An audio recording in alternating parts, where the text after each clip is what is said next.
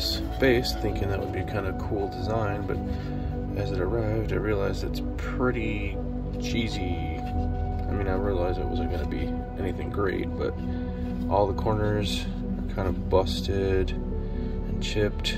It's not too bad, but I'm going to try and basically cut the bad spots off and then even all the feet out so that they're the same size. Sand it down and then drill a hole for the mount and then paint it, and hopefully it turns out okay.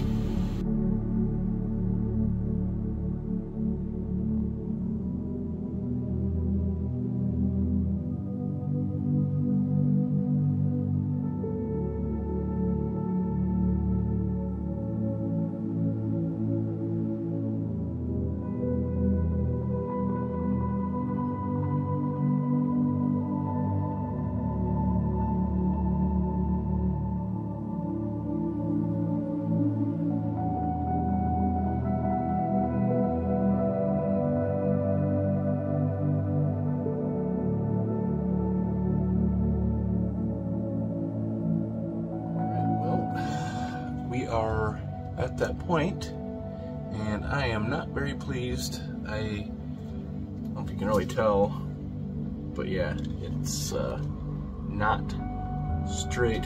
That ankle's a little better, but yeah, I neglected to drill that properly, and base turned out all right, although I don't really like it. I don't really care for the glossy paint. It's just what I had on hand. And being crooked just really deters from the whole look. So I'll probably make a different base at some point, but for now I'm going to call it good. Obviously the main focus was the abstract old croquet ball and nail artwork. One of those things that's like, oh, it could be, somebody called it a Sputnik or something like that, you know, this weird satellite thing.